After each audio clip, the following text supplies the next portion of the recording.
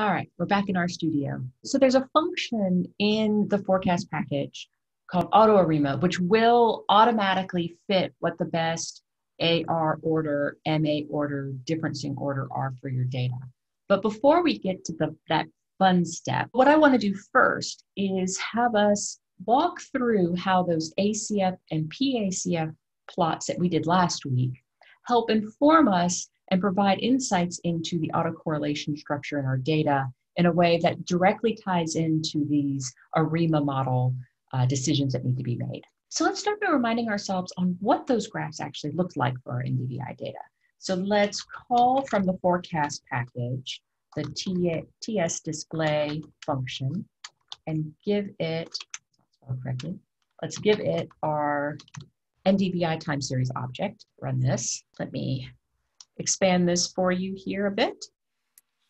Once again, what we have up top, this is our observed data here. On the left is that ACF function, and on the right is our PACF function. And if you remember from last time, we talked about how this signal here in the ACF tells us that a moving average, focusing on a moving average model is a good place for us to start. And we know, let's find that lag of 0. So that lag of 0 is here. So this is a lag of 1 here. And we know from this that maybe a moving average model of 2 isn't a bad place for us to start. So let's go over into our R script window. And now I'm going to create an object to store our model information in. I'm going to call it MA2 for a moving average 2 model. Label this with the forecast package. And we're going to call a function called ARIMA. And to the ARIMA function, we are going to give our NDVI time series data, ndvi.ts. And now, because we are telling the computer what the model should be and not having the computer explore all the possible iterations of ARIMA models, we need to tell it what orders we want each one of those components of an ARIMA model to be. So it needs to know what order the AR component, what order the I component, and what order the MA component we want it to fit. And so we are just fitting an MA2, which means that we want to tell it to be a 0 order for the non-MA components of the model.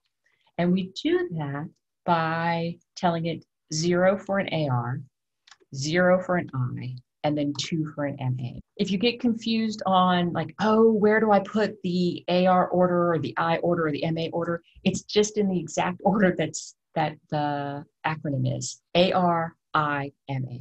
So now this, what I'm showing you here, is an ARIMA model for a second order moving average process. So let's run this. Now let's plot our data.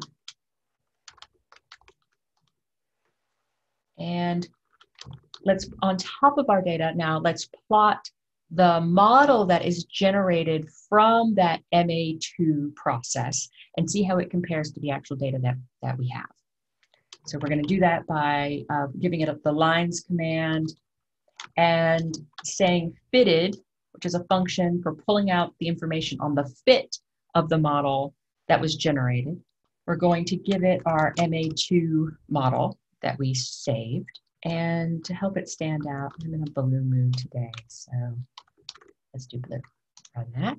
And now that is much better than just having that average fit that we showed earlier. We're picking up a lot of these spikes and wiggles in the data by just modeling the predictive component of that lagged error in the data. It's not perfect. Obviously, we have peaks here that are much higher than our model is predicting, and we definitely have lows that are much lower than our model predicts. But this is still not a shabby way to start. We can also explore aspects of how the model is fitting by looking at the model summary. So summary of our saved model information in MA2. And we look down in the console window, what we can see is that first, it tells us first that we have a ARIMA model with a second order moving average process with a non-zero mean. And then it tells us the information for the coefficients that were fit as part of this model for the MA1 process and for the MA2 process. And below that, it has information about fit, including AIC values The next step with any model fitting is to do some diagnostics to see how well it's fitting and see if there's any signals of issues showing up in things like the residuals. So let's look at our residuals from this model and talk about, for a time series model, what we're hoping to see. So first, we're going to use a function from the forecast package called check residuals, and we're going to give it our model object, MA2. We're going to plot that.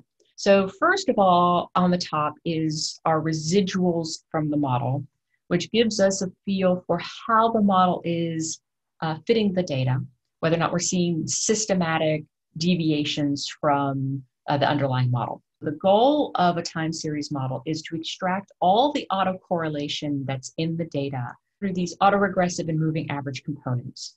And then, just like with time series decomposition, if we've pulled out all that autocorrelation, what should be left over are these residuals that should look like white noise, so completely uncorrelated residuals. When we look at the plot of the residuals here, it still has a bit of a cohesive structure to it. And that gets confirmed if we look down at our ACF plot, and we can see that we definitely still have these spikes that are occurring at these longer time lags. And if we look at where these significant time lags are occurring, they're occurring at the 12, at the 24, at the 36 marks for the most part. And that's a seasonal signal. We talked about this last week when we were looking at these autocorrelation functions.